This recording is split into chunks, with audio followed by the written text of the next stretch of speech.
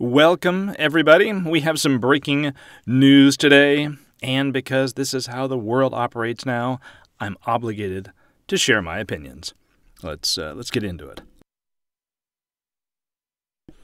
Headline: Court says Trump administration can withhold money from New York City and 7 states in sanctuary cities fight. All right. So the Trump administration can withhold federal money from 7 states as well as New York City over their cooperation on immigration enforcement, a federal appeals court ruled Wednesday.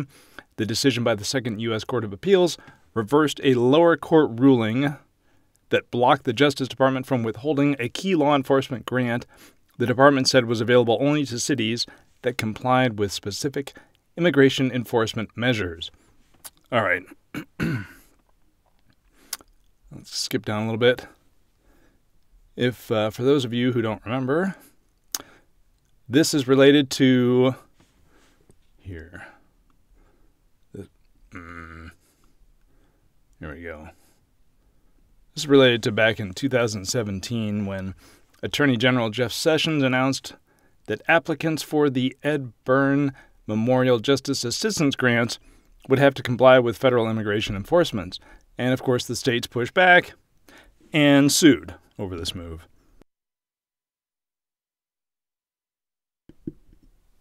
Okay, if you hear me, I'm going to pause for a second. I'm just muting the microphone to either cough or clear my throat, so I apologize if this is a little stilted. Anyway, so what can we take away from this ruling? Well, first off, this will undoubtedly be appealed to the U.S. Supreme Court, and I think eventually the courts will rule in favor of the administration.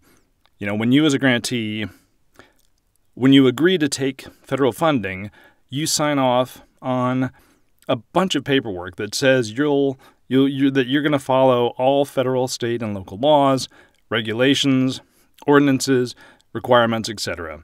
You know, you don't get to pick and choose which laws you're going to abide by.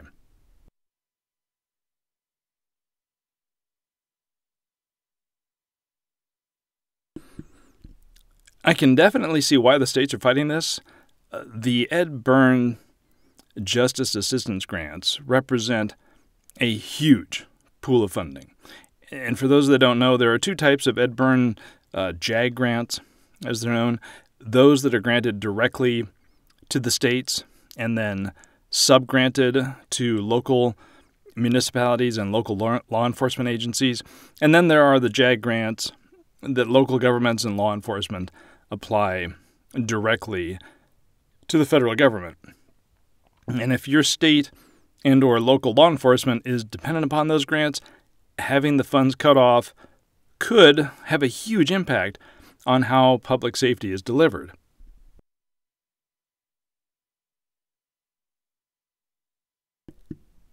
And this will be especially complicated in states like California, where you have a split between the state and local governments.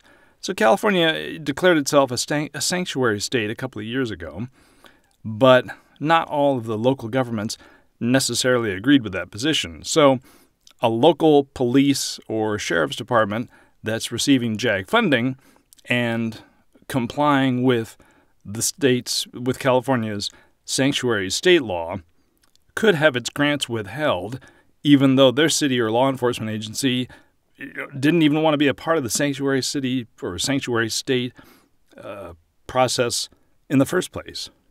So, I mean, that's kind of a bummer.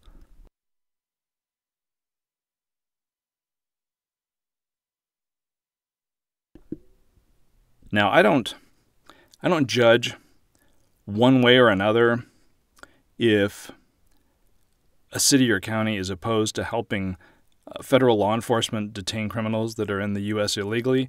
You know, every local government needs to do what it believes is best for its residents. And with that said, you're in a much stronger position to take that stance if you don't receive any federal funding, especially those Department of Justice grants. You know, that's the other side of the coin with federal funding. They're a tremendous resource for organizations, but they come with a lot of strings attached. So, excuse me, if you're a large city or a large county with a strong tax base, and you want to take that sanctuary city, sanctuary county position, maybe it's time to take a really hard look at your budget, to reprioritize your spending and divest yourself of federal law enforcement grants.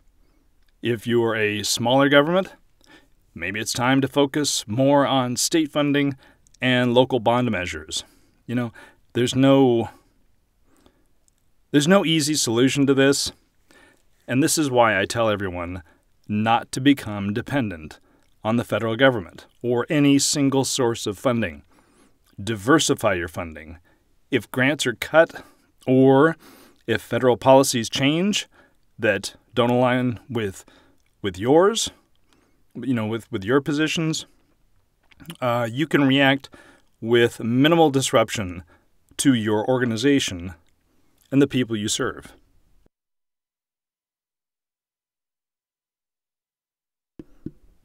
Okay, you know what?